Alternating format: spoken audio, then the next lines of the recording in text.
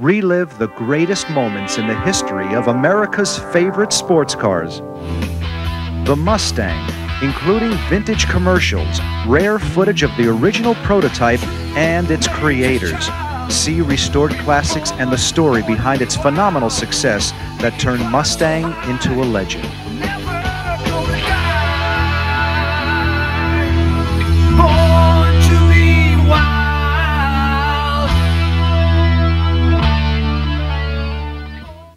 The Thunderbird,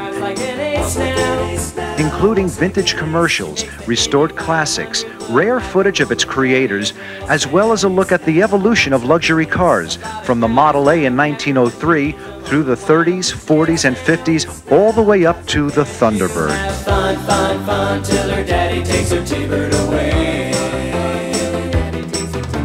Share the fantasy of the classic cars you've always loved. This is the home video that automotive fans have been waiting for, from Best Film and Video.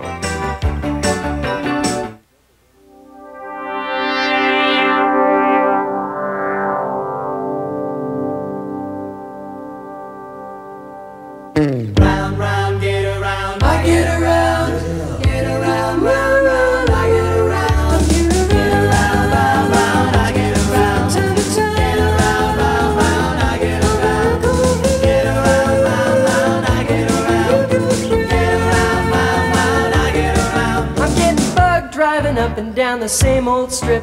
Gotta find a new place where the kids are hip.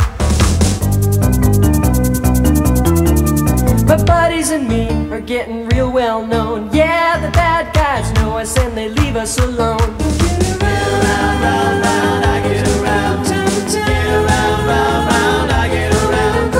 Get around, round, round, I get around. Get around, round, round, I get around. I get around. Get around, round, round, ooh.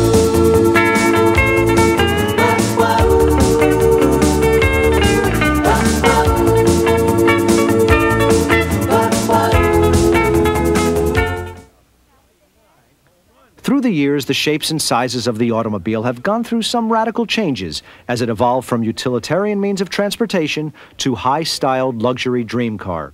The square shape rounded out. In the 1950s, a startling change occurred: America's first sports car. January 1953, at GM's Motorama at the Waldorf Astoria, the Corvette was born. It was such a hit, people lined up for over 30 minutes just to get a glimpse of America's first, and many say only, sports car. It came as a convertible in polo white with a sportsman red vinyl interior.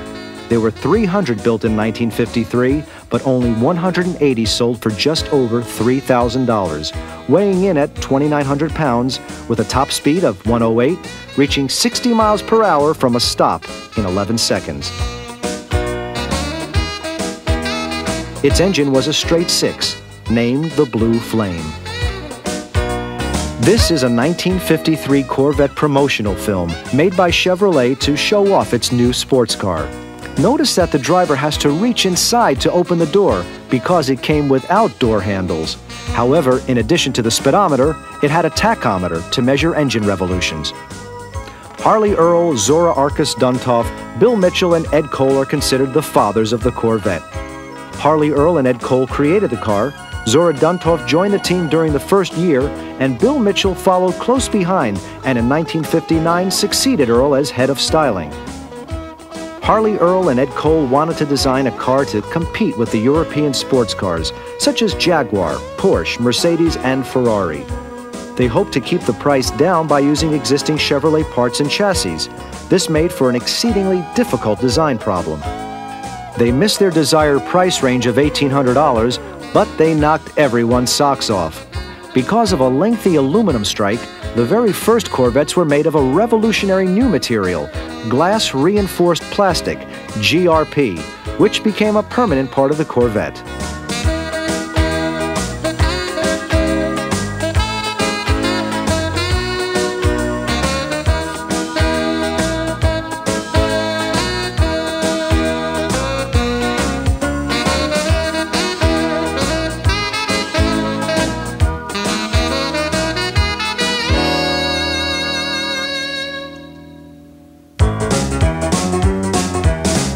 1954, 3,265 were built, 2,780 sold, and they were all convertibles.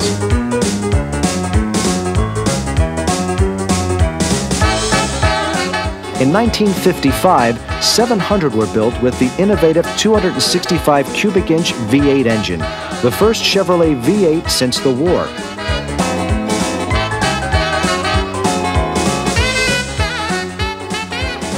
(1956) could have been the end of the Corvette, but Zora Duntov helped create a new design, which included the trademark side indentation. Available for the first time was an optional hardtop.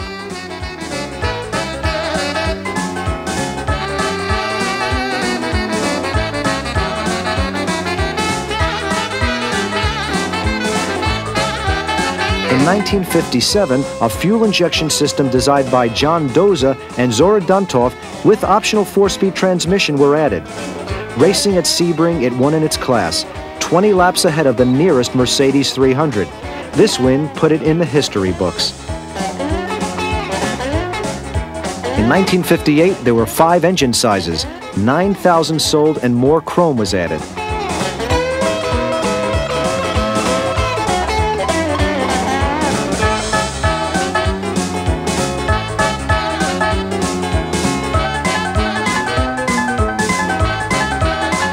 Here you see a lineup of Corvettes from 1953 through 1958.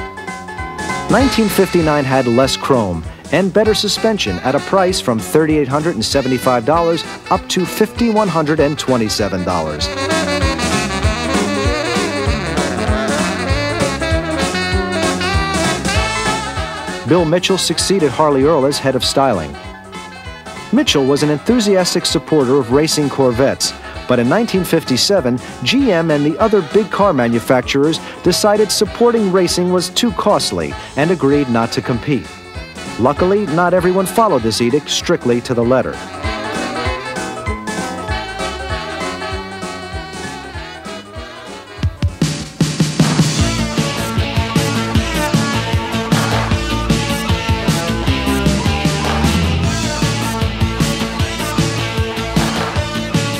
In 1963, a major styling change occurred, as this comparison shows. Revamped, the Corvette appears as the Stingray. It was an instant hit, doubling Corvette production. Its design, influenced by aerodynamics, was the flattened wedge, split rear window, pop-up headlamps, cut-off rear, and recessed taillights. The rear window divider makes the few unaltered ones very collectible. Available as a convertible or a coupe, it remains one of the most exciting cars ever built. Because of GM's racing ban in 1957, Mitchell, out of his own pocket, along with other Corvette engineers, continued to support racing, doing it out the back door. Racing has always had an influence on the design and engineering of the car.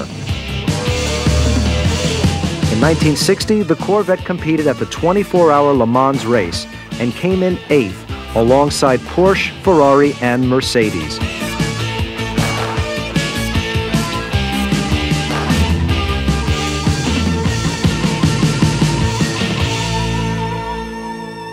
This 1963 film was shot at the General Motors Grand Prix Proving Grounds. A group of Chevrolet research and development engineers and Zora Arkus Duntov, staff engineer in charge of high-performance vehicles, here flanked by 2 well-known Corvette drivers, Dr. Dick Thompson and Dave McDonald, are about to evaluate a new all-American sports car, the Corvette Stingray. The Stingray was an outgrowth of the Q car prototypes, begun in 1957.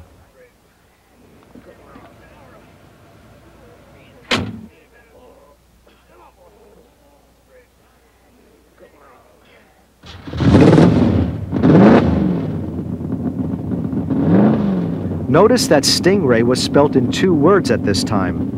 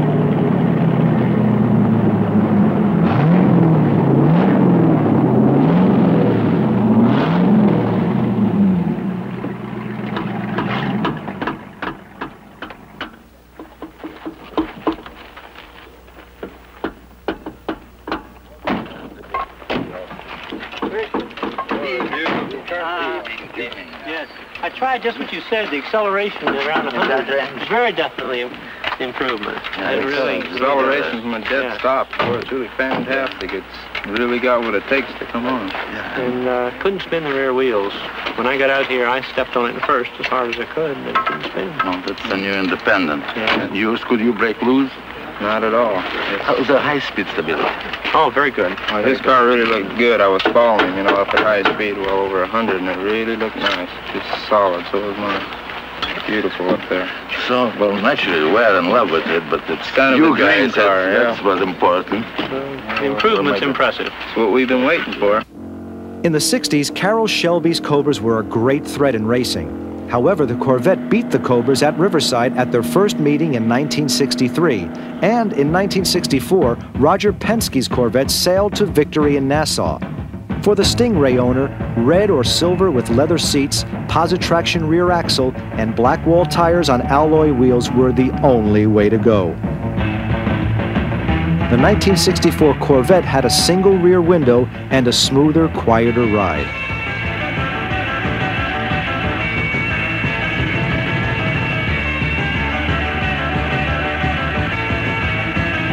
In 1965, all-around disc brakes and power reigned supreme. The Corvette had an optional 396 CID Porcupine head engine boasting 425 horsepower, dubbed Turbojet 396, and an 11-to-1 compression ratio.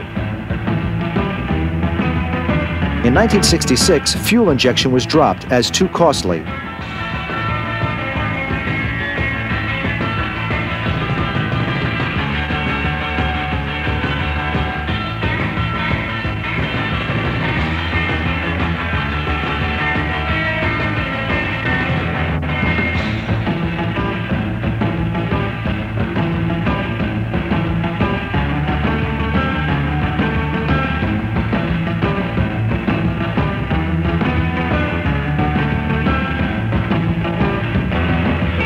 In 1968 marked a styling change influenced by the Mako Shark II, which had been an experimental model and show car since 1965. A convertible was available with a removable top.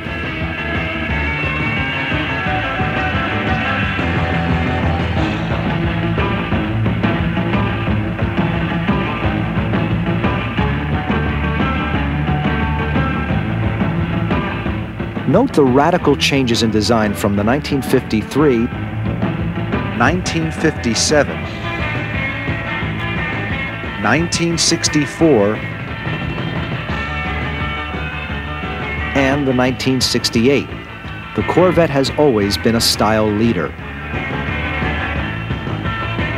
The 1968 had a tunneled roof with removable panels, sloping front end and rear spoiler, and proved immensely popular. It went to 100 miles per hour from a dead stop in 20 seconds. In 1969, the Stingray, as one word, arrived. A 2-month strike held up production, which generally ended in October. So John Z. DeLorean gave orders to continue production longer, producing 38,000 cars, and in a blaze of publicity, the 250,000th car was sold. The girls we meet. 1970 Corvette won Car and Driver's poll as the most popular car, had a manual 4-speed transmission and 390 horsepower 454 LS5 V8, the largest Corvette engine ever. However, due to emission controls, it had less power than the 427 cubic inch engine, which delivered 435 horsepower at 5,800 RPM. In this 1970 Chevrolet promotion film, the red Camaro hardtop takes on the white Corvette convertible.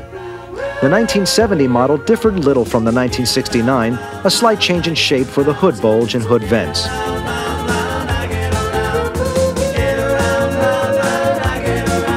The Corvette came with 8-inch wheels which were more suited to the racetrack than the street, improving handling at high speeds. Even the Corvette's suspension and chassis responded best between 80 and 120 miles per hour, due in large part to Dunthoff's commitment to drivers who enjoy speed. It had been 17 years since the first Corvettes, named after a World War II friendship, had rolled off the assembly line in Flint, Michigan on June 30th, 1953.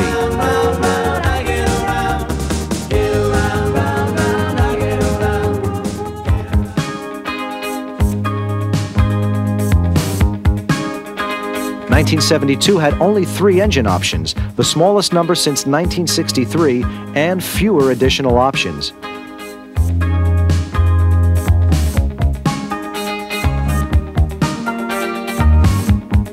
1974 had a styling change, as this comparison between the white 1973 and orange 74 point out.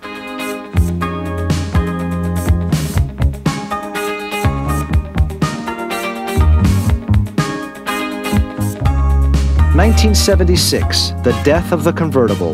Luckily, not forever, but for 10 long years. The 1978 Corvette again had a styling change. Wraparound fastback, reminiscent of the '63 Stingray. It was its silver anniversary, and 2 special limited edition cars were produced, which were collector cars right off the line. The silver anniversary and the Indy Pace Car replica. 1982 marked the end of another Corvette generation with a custom exterior and interior, glass hatchback, and crossfire injection 5.7-liter V8 engine. In 1983, another styling change occurred. Derived from a design known as the Aerovette, it came from research in the Boeing wind tunnel and produced a more aerodynamic car.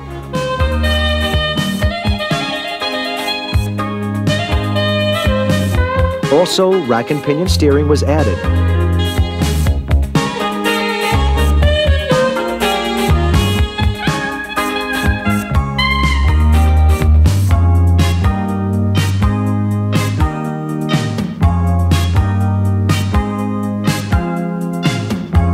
A comparison between the classic 1953 convertible representing the first Corvette and the present style maker, a burgundy 1988 convertible representing today.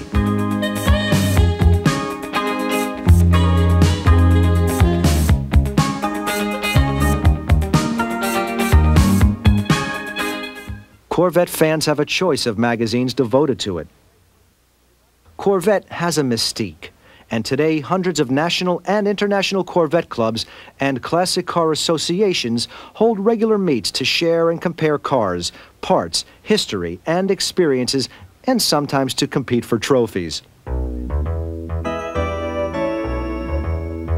At this historic meet, every production-style Corvette from every year from 1988 back to 1953 was brought together by Corvettes on the Mall, a California Corvette club, on March 27, 1988.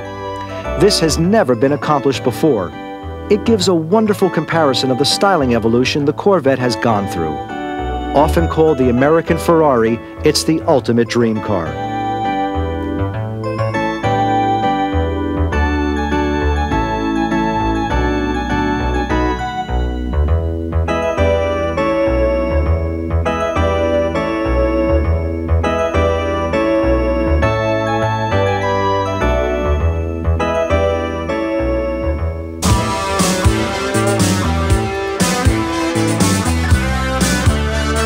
Many Corvette owners modify their cars.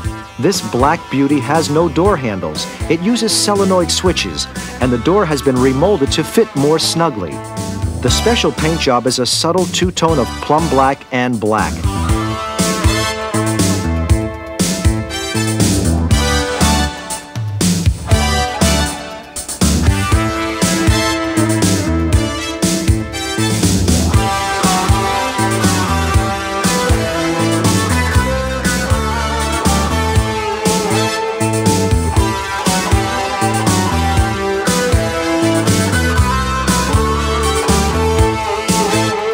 This red Corvette has its own special name and a trailer to carry it to shows.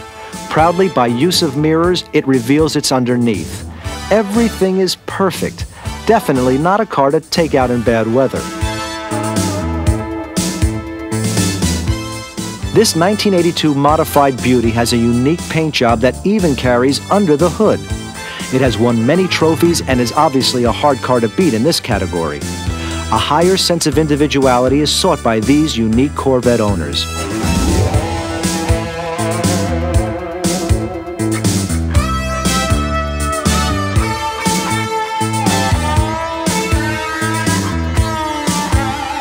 The Corvette Indy show car, Aerovet prototype, and other rarely seen prototype photos and drawings from the design staff at General Motors.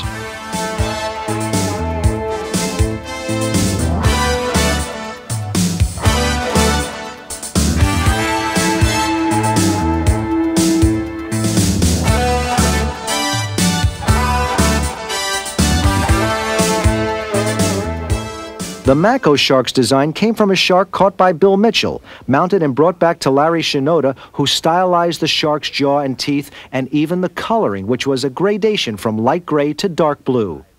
The story goes that the paint shop repainted Mitchell's shark to match the car. From its beginning in 1953 through today, the Corvette has always fired the imagination.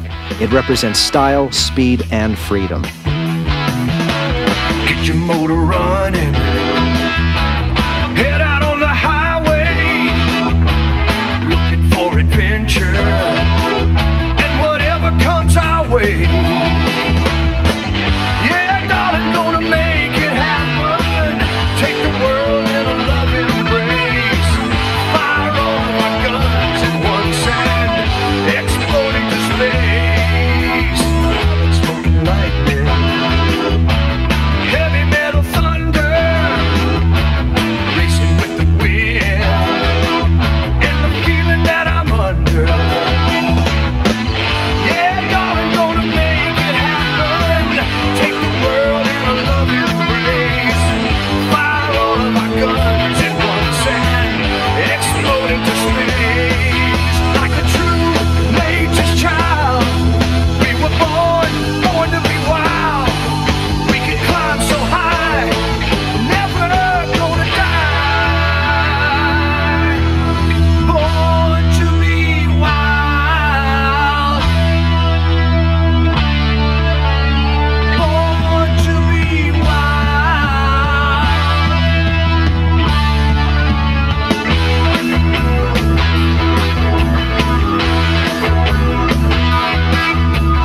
Chevrolet created the Corvette, but its enthusiasts, the collectors, the restorers, and those who can only dream of owning one, made it a classic and ensure that the legend continues.